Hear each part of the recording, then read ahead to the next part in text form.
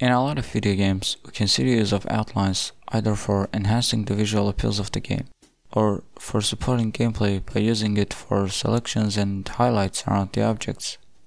Now, there are lots of ways to give an outline to an object, and one of the most common ways is to use an edge detection algorithm. Again, there are lots of edge detection algorithms too, but for this video I'm going to use Sobel's algorithm because it's easy to implement and very performant.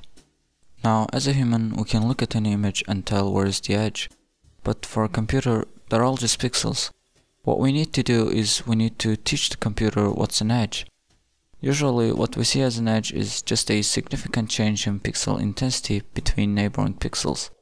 To get the intensities of the pixels, we'll grayscale the image. Then we'll use something called kernel convolution. The kernel is just a matrix consisting of different numbers. When using Sobel operator, we need two kernels, X and the Y kernel.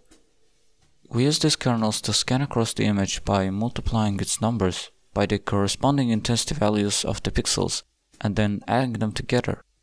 That should give us the new intensity value per pixel. Repeating this process for each pixel of the image should look something like this. You can see that the algorithm can clearly detect the vertical lines of the image, but the horizontal lines doesn't look so great. Well, that's because we're only using the X kernel. After using both the X and the Y kernel, then combining them together should give us our desired effect. You may notice that the image looks noisy. That's because the Sobel operator is very noisy. But we can blur the image first before applying the filter, and that should remove the noise. Also, we can replace the filter values of -2 and 2 with a variable to control the width of the edge. Additionally, we can calculate the angle of the edge using this formula, which can be really useful. Anyway, I would like to see our effect in action, so I made a small demo game.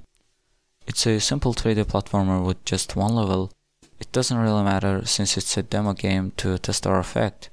The game has a secret ending though. If you want to play the game, it's available for you on itch.io. Alright, I hope you have a great day and see you in the next one.